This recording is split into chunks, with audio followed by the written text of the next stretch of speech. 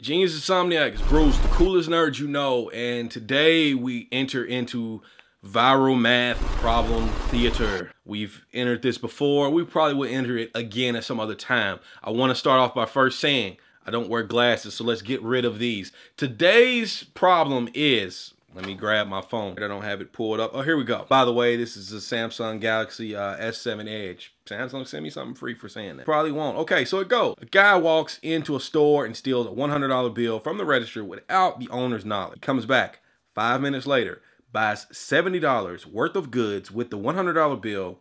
The owner gives him $30 in change. How much money did the owner lose? Hashtag comment. By the way, in one iteration of this, I saw someone say how much money did the owner lose. If you wrote loose, we definitely can't be friends. If you get anything other than the answer of 100 for this problem, we can't be friends. And I know there are people writing stuff like he lost 130, he lost 270. Those people, there's a special place for those people who wrote $270 lost. That special place is not going to be with any of us. If someone does answer anything like 270 or whatever, they're so far out of the range of being correct, call the proper authorities and have them escorted off the premises of wherever they're at. But anyway, let's get to why this answer is 100. So you can show your friends, like, here is the solution and why.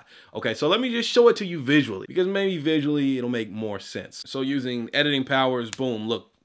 We're gonna make a store inventory of money and goods. Okay, so let's say we have $500 in cash in that register and $500 in goods in the store. It's a small store. So robber comes in, he takes $100, boom. So it's $100 gone off the cash stack, $500 in goods still left. The guy goes across the street.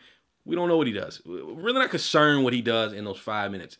That's his time. People need to stop worrying about what other people are doing when they're not around. So he comes back 5 minutes later with our $100. He comes into the store, he buys $70 worth of goods. So let's take $70 off the goods stack. Just come on down. We're gonna do these in the order of that the transaction is made in order to make sense out of this. So he takes $70 worth of goods, he puts them on the counter. I don't know he's stolen this money already. So I'm just like, okay, see your goods, 70 bucks, he gives me $100. He gives me my $100 back. Because he's a scoundrel, he's a snake, he's a weasel. So he gives me my $100 back, put $100 back on that stack, 500 back in that stack again. Still missing 70 from our good stack because he's purchases. I have to give him change because that's what store owners do. I give him $30 in change for the $100 he gave me, since I'm aloof that it was my money and I'm not shooting him now at the register. So I give him $30 in change. Boom, take $30 off that stack. He has his goods, he has his money, he walks out.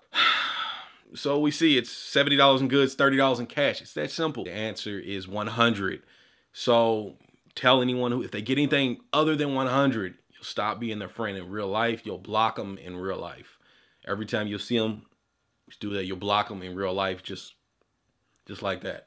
All right, so that's the answer.